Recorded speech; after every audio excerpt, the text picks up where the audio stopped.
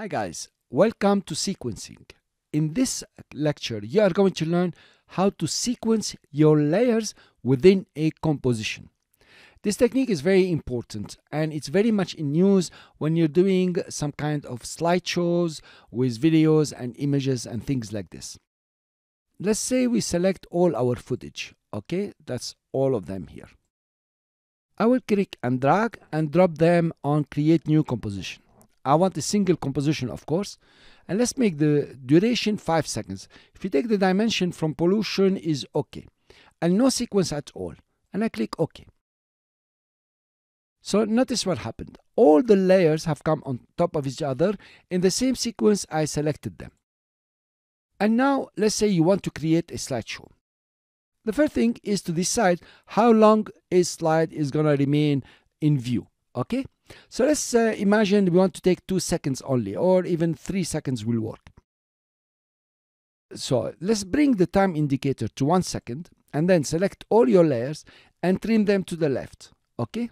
Just like this. And then we go to 4 seconds and we trim them to the right. Alt and the right square bracket, here you are. And then let's go home. You click on all of them and bring them to the beginning, pressing shift, they will align. Sequencing your layers. You want to sequence these layers one after the other. How do you do that? You start by selecting which one you want first. In this example, we're going to take them one after the other, okay? Then we try other things. Then you come to the layers here, you right click and you say keyframe assistance, okay? And you go to sequence layers, as simple as this. Now, if you want to create an overlap, that's very fine, but for now, let's try without the overlap. And I click OK.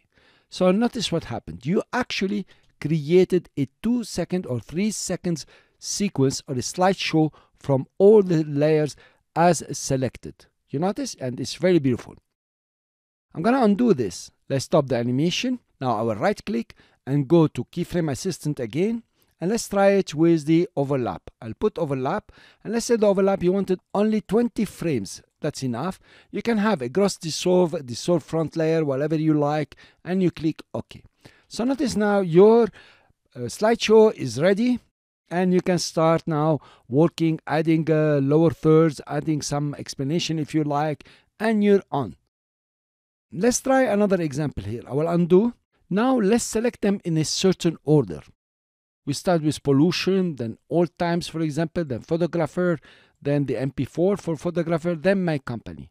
I will right click, go to keyframe assistant, here you are, and then go to sequence layers. Let's give them an overlap and I click OK.